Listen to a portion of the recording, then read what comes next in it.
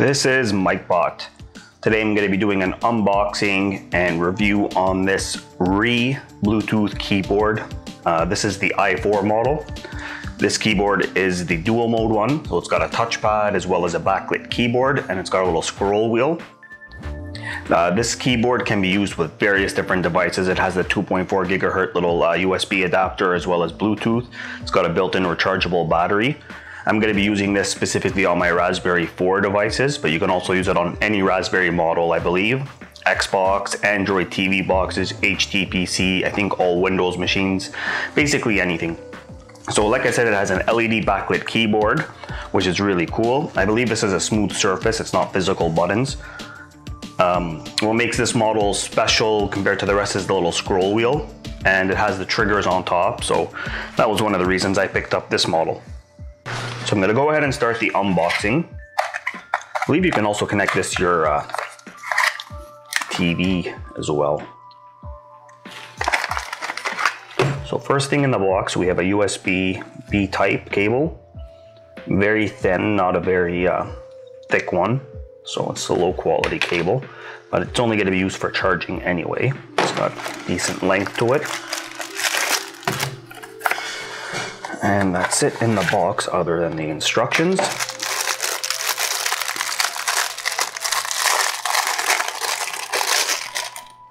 So there's the keyboard itself.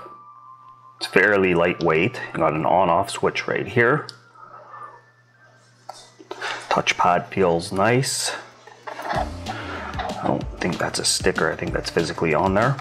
Oh, it is physical buttons on there, so that's great. Left, right triggers, scroll wheel. Feels pretty nice. Let's take a look at the battery. So, nice little compartment to store the USB key so you don't lose it. This is in case you don't want to connect it through Bluetooth. The battery itself, 700 milliamps, 3.7 watt. Fairly standard battery, nothing too fancy. So I'm gonna go ahead and charge this, and then I will continue with the video. All right, so I've gone ahead and charged the keyboard. It didn't take too long. I'd say on a fast charger, it took maybe about 30 minutes, but the battery already had some juice in it, so it wasn't too bad. So I do wanna mention again, it has Bluetooth, and then it has the RF 2.4 gigahertz wireless technology. The Bluetooth built into this is 4.0, not the latest, but still pretty good. The charging current for this is 300 milliamps, so just watch out for that if you're using a physical power plug on the USB. Make sure you have one of those plugs that have the power range, the fluctuate in power, or just plug it in through USB and it should regulate accordingly. Some really cool features on this before I get to the demo. It has a function key. So the function key is right here. So when you hit function and then you hit the appropriate key, it'll give you features. So if I was to go function caps, it'll turn on the 2.4 gigahertz RF. Function tab, that turns on Bluetooth. Function 2 will be like an F3 key. Function enter is control alt delete. So little neat features like that are added in as well. To pair your Bluetooth device, basically you hold function and control for 2 seconds, wait for it to flash, and then you open up your device and search for the i4 keyboard and connect to it. So the way I'm going to do this demo is I'm actually going to connect it onto my phone.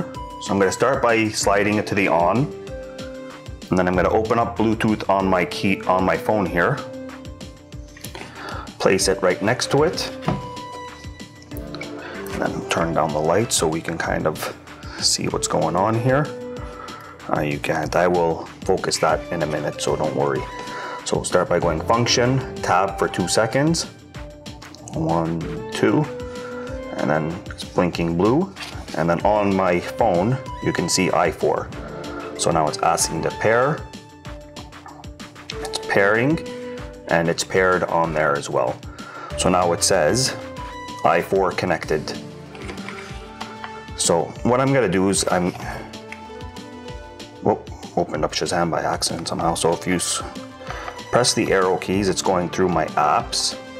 I'm gonna go ahead and open notepads in a second, but if I use the scroll key, it goes through the pages, which is cool. Press the home button, goes home, volume up, volume down. I'm gonna go ahead and type something in here. So let me just open up Notepad. So here's a blank notepad, and then I'm gonna type in MicBot, M-I-C-B-O-T,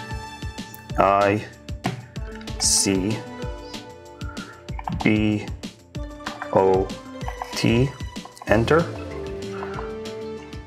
And simple as that. So if you press the R button, it looks like it opens up the copy, paste, undo.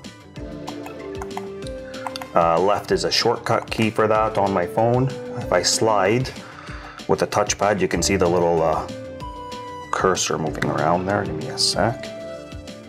It's hard to see on the phone. But there is a little cursor moving around when I use the touchpad, which is really neat. Also, if I use the touchpad, there's a little mouse. You can see it on my phone here. So I'm gonna push the R key, that's for tracking. Scroll, so there's a touchpad. So that's how it works on my phone. It'll work very similar on the Raspberry Pi, on your Windows machine, your TV, and all that. So I'm gonna also pair this to my TV shortly. I won't demo that. So that's how simple it is to set this keyboard up. So other than that, is it worth the $30 on Amazon? Price-wise, maybe not, but it is a really neat keyboard. It really will come down to the battery's life and how long the battery lasts. So I'm gonna go ahead and say it is a good buy, just it is expensive for what it is. So if you have any questions or comments, please leave them below. If you liked my video, please hit the like button. If you haven't done so already, please subscribe to my channel. That's it for today. MicBot out.